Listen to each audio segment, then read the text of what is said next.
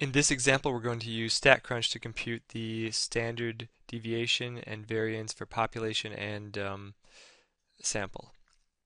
All right, so we just need to click the data and open it up in StatCrunch. Okay, now that's opened up in StatCrunch, what we can do is it's pretty quick. Just go to Stat, Summary Stats, Column.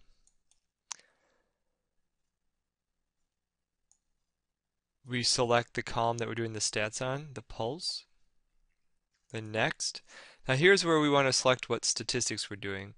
It's very important to realize that when you do this variance and this standard deviation up here, this is the sample.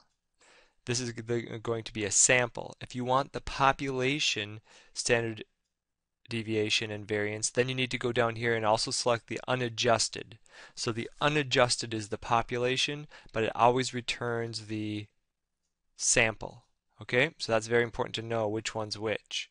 All right, then you can just calculate, and it's easy as that. Mean, here's variance, here's standard deviation, sample.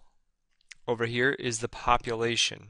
So depending on what type of statistics you're doing, based on a sample size or a population, those are the numbers that you want, and there's your n count.